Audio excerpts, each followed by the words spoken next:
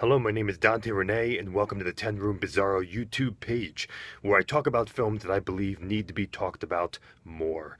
Tonight's film is 1986's, actually, it's also looked at as 1985, and looked like it was released in the home video market, at least in 1988. So there are a couple different dates circulating around here, but it is the film called Spookies. Spookies has only been released on VHS so far. There has not been an official DVD release in North America as of yet. There was a foreign release in Region 2, but it looked like a bootleg. This is Spookies, a demonic game of hide and seek, a night of unrelenting terror. And it says in the front here, winner of the 1986 Delirium Award.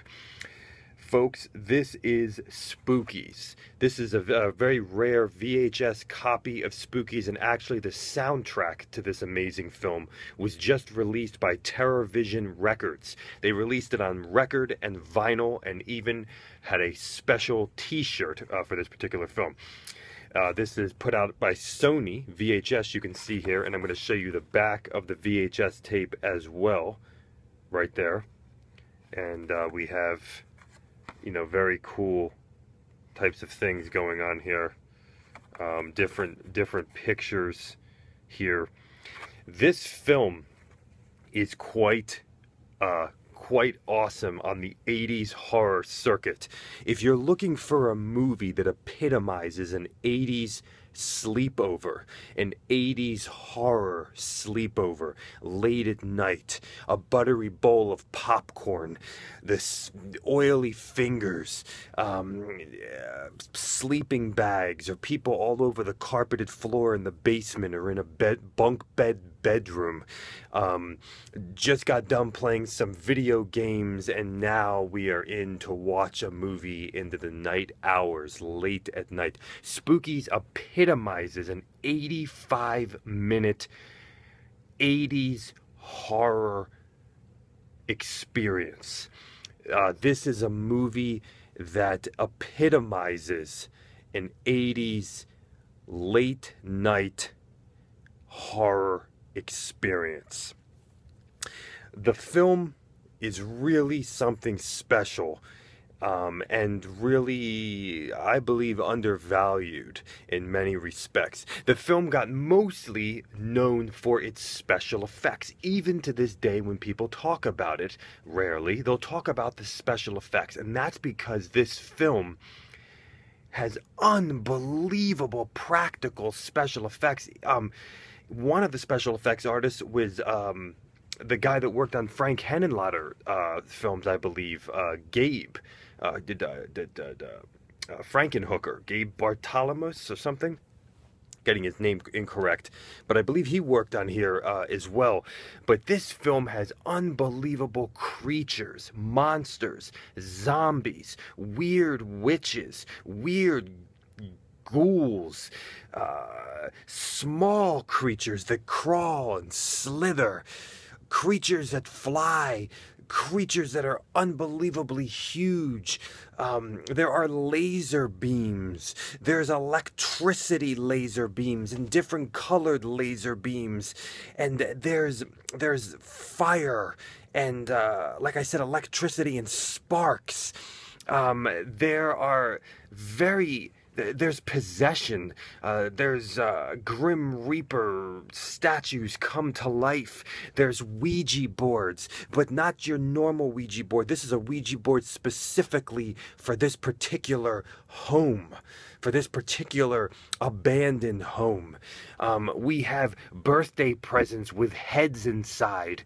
We have even a very disturbing scene, something you never see ever in horror films, even today, is a young child getting tortured, killed, bloodied, and murdered. Yes, we have weird cat people. We have weird monster children. We have a bizarre man with a pulsating vein in his forehead.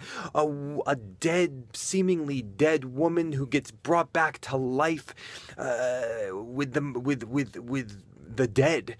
The more dead bodies that pile up, we have a chess game of ghouls and creatures and human souls and demons. And like I said, this Ouija board is intertwined in this chess game, this demonic, evil chess game of the occult.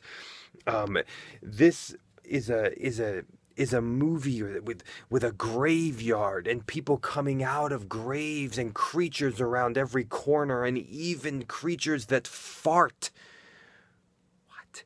And there's awesome animation special effects in this film that fill the screen with blue energy and blue lightning and blue lights as characters die in a trance. We have the opening of skulls. We have weird demonic occult altars. I mean, we have a crazy spider woman, and we have people getting their flesh sucked out of them. Folks, there is so much in this movie. Essentially, we have wow, we have this mysterious abandoned mansion in the middle of nowhere and 2 carloads of people that wind up there and get trapped inside of this abandoned mansion. And inside of this abandoned mansion, they're going through room after room after room and floor after floor, and they get split up and they discover these creatures and these different realms inside of here, and a friend gets possessed, and we have someone living inside of here who's controlling these creatures with this game, with this Ouija board. And it's really a wild film that even starts with, it almost feels choppy at times in a really cool way.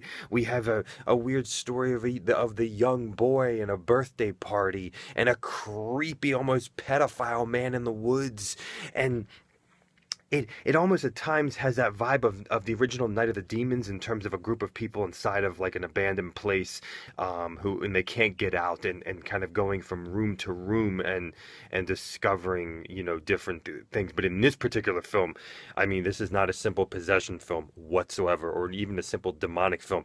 This film has creatures you've never seen before. They are all practical. They are all homemade, not related to anything else. This is really something special, where there are creatures that are so imaginative and creative, and some of them are really scary to look at. Their faces, the eyes, the mouths.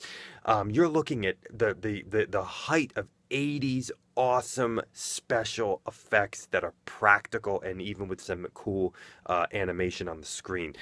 You know, this is Spookies, folks. The music in this film is awesome. The soundtrack just got released February 2016 by Terror Vision Records. You can still get it. The soundtrack is awesome. 80s synthesized, mysterious, dark, late night 80s music, with even some Asian tinges in there as well. And you know, this is a film that is you know, just like I said, it epitomizes a horror night. This is what this film is, and it's chock full at every corner with horror creatures. We even have a character that brings some humor, who has a puppet on his hand. We don't have any nudity in this film, but we do have a sleaze factor with one of the ladies with a low-cut shirt, and even at the end of the film, some zombies kind of ripping off this woman's clothing and you know, really almost upper thighs and legs, and it's kind of almost a little bit of a sleazy type of scene here. Now, the actual mansion from this film, I heard, is in New York. It's in the state of New York, and you can still visit it. It's a historical place. So that's pretty amazing. And this is a film that just has a mysterious, dark, and very 80s nostalgic vibe about it. This, you know, it reminds me of this is a horror ride. This is an 80s horror ride in an 85-minute movie. That's what this is. It's an 80s haunted house in an 85-minute movie. And there are spooky moments in here that, like I said, there are things that are freaky and scary that might creep you out, and there's a load of fun, and there are things that are just bizarre and weird. Some of the dialogue is amazing. This one line, when you fucking bitch, you know, there's some dialogue. There are a couple funny lines as well. There's just some weirdness with the characters, like why would this older man be hanging out with these younger people?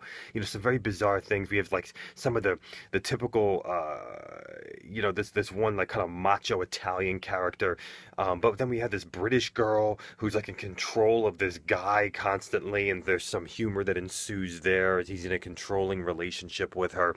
You know, this is a haunted house. This is a weird, bizarre, dark, you feel giddy inside late at night. You're popping the VHS tape in that you just rented from your local video store to see what's on it, and this is a horror tattoo, you know, come to life in an 85-minute movie. There were a lot of problems supposedly behind the scenes on this particular film. A lot of cooks in the kitchen, a lot of writers, a lot of directors, a lot of people that changed things in the editing room, and I've heard that most people who worked in the film were not ultimately happy with it. You can sense that there are conflicting vibes in the film, where there's humor, but then it was like just straight horror.